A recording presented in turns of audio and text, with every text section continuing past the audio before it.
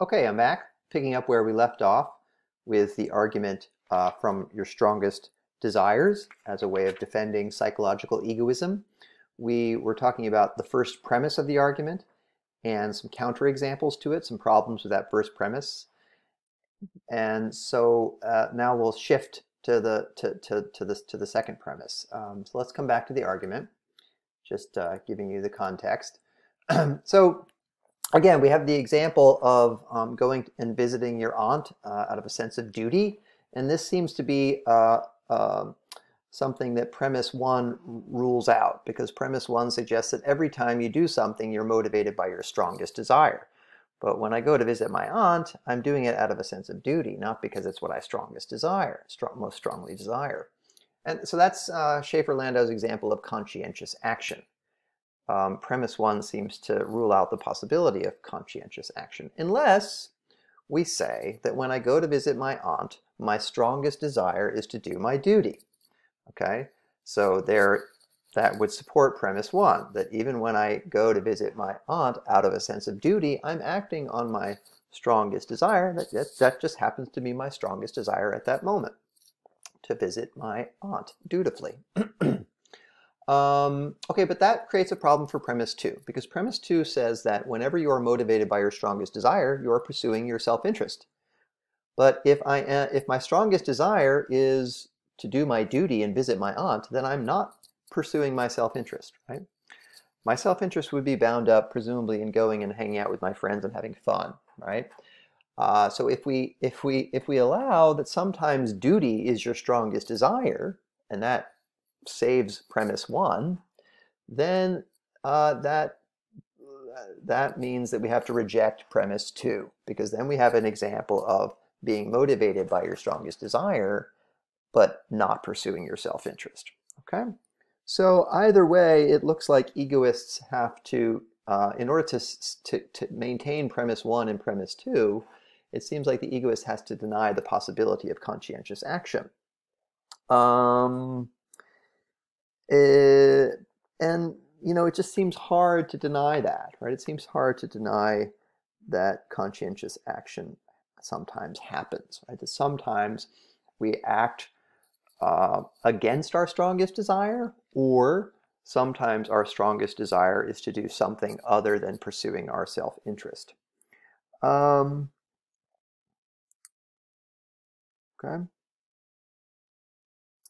And so essentially what Schaefer-Landau is pointing out, that even if we accept premise one, that we always act on our strongest desires, right? It doesn't follow from that our strongest desire is always to pursue our own self-interest. That's what the egoist has to prove. It can't be contained as one of the premises. That's the conclusion that the egoist is trying to draw. But as he says at the top, Schaefer-Landau at the top of 99, if we sign on to premise one, then premise two begs the question. It assumes the truth of the conclusion that it's meant to support. It assumes that whenever you're motivated by your strongest desire, you're not doing your duty. You're promoting your self-interest. But that's the assumption that the altruist will reject. And that's the assumption that the egoist has to prove. They can't assume it. Right? So the argument is preaching to the converted, right? Premise two is not a neutral thesis. You have to already be an egoist to accept premise two. Okay, so he goes on to kind of, but that's essentially the core of his response to argument one. Let's look at argument two, the argument from expected benefit.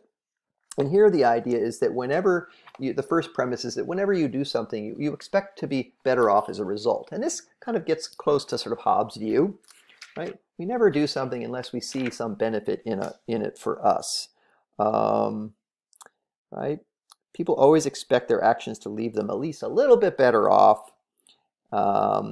And so given that that's the case, their constant aim, we're always aimed at gaining from our actions. That's always what's motivating us. So whenever people act, they're trying to get something for themselves, right?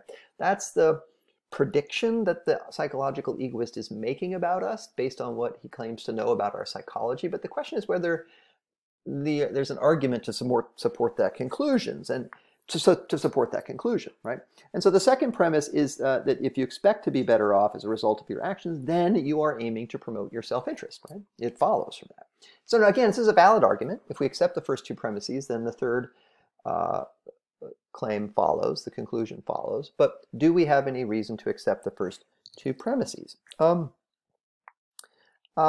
points out that premise one seems to deny the existence of pessimists, right? Of people who genuinely don't believe that things are going to be better off for them in the future no matter what they do, right? So right, the pessimist is someone who does things and has reasons to do what he's doing and has motives, but he is not he's not optimistic about the future. So whenever he acts, he thinks that things are going to go badly for him, for others, right? But he acts anyway. That's a potential problem for premise one, because it seems like pessimists really do exist. We're not all optimists. We don't all think that we're going to benefit from what we do. Okay. Or he gives the example of an employee who's late for an important appointment, who increases his delay by helping a stranger cross a dangerous street. Right. So let's say you have an important meeting to go to. But as you're racing to get to the meeting, you see someone on the side of the road who needs help. Okay, you stop to help them. You don't expect to be better off as a result of helping that person across the street. If anything, you're putting yourself at risk of being later to the meeting and, again, maybe getting fired, right? So there seem to be examples where people do things without expecting to gain from them. Okay, so again, the egoist might have a way of explaining those examples, like that the person who helps the person across the street might expect some gain in recognition as being a good guy, like he wants other people to think he's a good guy, and so the more he does things like this, he can expect the benefit of being treated like a good guy by his peers. So there might be egoistic reasons for helping the person across the street, even though it also puts him at risk of like being late to his appointment. It might give him something else that he values, right? Okay, but so he leaves premise one alone and looks at the second premise, the one that says that if you expect a benefit, then that is your aim. And again, he thinks that this is a question-begging premise. Right? Just because I expect to benefit from something or expect to be better off from doing something, it doesn't follow that that's what's motivating me, or that's my primary motive. Okay, so he gives the example of someone who volunteers, like let's say at a soup kitchen. And that person might gain deep satisfaction from the work of helping out others at a soup kitchen. He might get some pleasure from it, and in that sense, gain from it. Right? That's a way of being better off. He gets more pleasure from volunteering at the soup kitchen, doing that work. It satisfies him in some deep way. That may be something that he expects. Every day he goes to work at the soup kitchen, he expects to gain some pleasure or to gain some satisfaction in doing good deeds. That may be true of him. That may be true of all volunteers. Nevertheless, it doesn't follow that that's what's motivating him to do it, right? It doesn't show that he is acting self-interestedly just because he gets pleasure from doing it, right? The pleasure may be incidental. It may not be the primary motive, right? So, for example, there may be a given day where he's not feeling very good and he's not getting that satisfaction from the work that he's doing in the soup kitchen, but he does it anyway. And that would show that he's not, while it may benefit him in some way, that's not what's motivating him to go to the soup kitchen, right? He's motivated by something independent of self-interest. So he considers examples like that to put pressure on premise two. And he goes on and looks at another statement, a principle. Whenever you on page 101, whenever you expect your action to result in X, then your aim is to get X.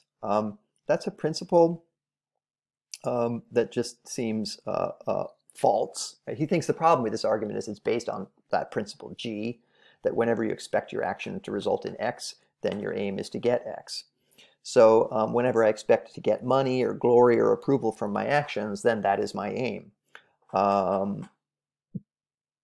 Right? So, but he thinks this is a false principle. So he gives the example, whenever I lecture to a large audience, right, or whenever I lecture to a small audience virtually, I expect some people to fall asleep. I don't know, maybe some of you are falling asleep right now.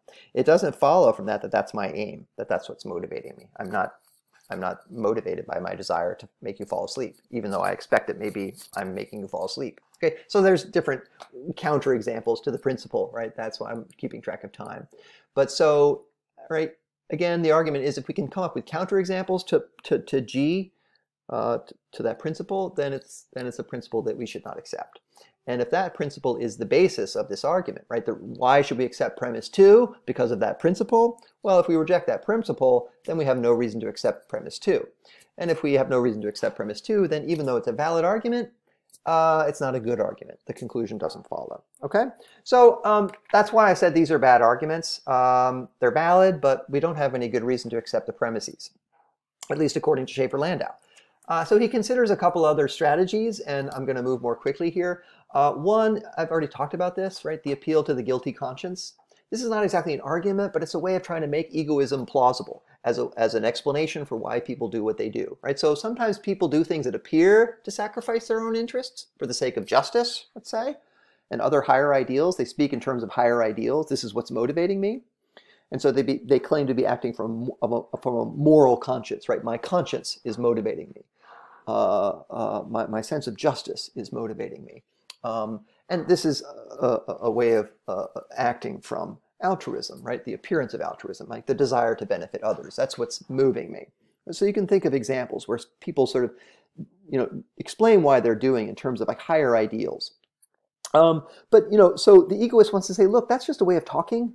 That's how things appear. But the reality is that they just don't want to live their lives feeling guilty about themselves, right? So they don't really care about justice for its own sake. They just care about the appearance of fighting for justice because they don't want to feel guilty about themselves, right? Maybe they benefit from the injustice in society. And so they want to present themselves as fighting for more justice, but not because they care about justice for its own sake, but because they're trying to rid themselves of their guilty conscience. And that's a form of egoism, right? Again, the argument is that, this is not exactly an argument, but the egoist says, like, we can explain every appearance of altruism as, right, an attempt to clear one's guilty conscience, right? And so ultimately what's motivating it is egoism, not altruism, okay? Or we could expand the realm of self-interest, right? And we've talked about this in class a little bit, right? The parent and the child, right? It looks like the parent sacrifices her interest for the sake of the child. It looks like an example of altruism, but in reality, that's just the appearance. In reality, the egoist wants to say the parent's interests are bound up in the interests of the child. So in promoting the child's interest, the parent is really promoting her own self-interest. So it's still a disguised form of egoism. And we can expand it outside the family to like a larger community, right? But anytime someone appears to be sacrificing their interests for the sake of others, right, they're really doing something to promote their own interests because their interests are bound up in the interests of those that they're sacrificing for. Okay? Again, that makes egoism seem more plausible, but ultimately Schaefer-Landau rejects these strategies as well, and you can think about why. I didn't get to the egoism, sorry. So he then ends the chapter by thinking about evidence, right, psychological evidence. Let's leave aside the arguments and the strategies that egoists have used to defend themselves, and let's just look at the evidence, right? And so he looks at one particular study by a psychologist named Batson, the empathy-altruism hypothesis. And you can think about other studies maybe that you know from psychology, but right. But this, you can do your own. But basically, the idea is that the more someone experiences empathy for a person, the more altruistic they become. And so over time, people can evolve to become more empathetic, and we have. And the human animal is not the only animal that shows signs of empathy. So there are other animals that are empathetic to each other. And so the idea is that we are not fixed biologically or psychologically to be egoists, right? We can become more empathetic over time, and then in that way, altruism can become a motive, right? It's possible for us to become more altruistic because it's possible for us to become more empathetic to each other. Okay? So the evidence supports that conclusion, okay? So we're done here. I'm running out of time, but that's my attempt to help you think about the slideshow for this week, and I'll see you soon. Okay, that's all. Thanks. Bye. Or here I am. Okay, we'll see you next week. Okay, take care. Bye.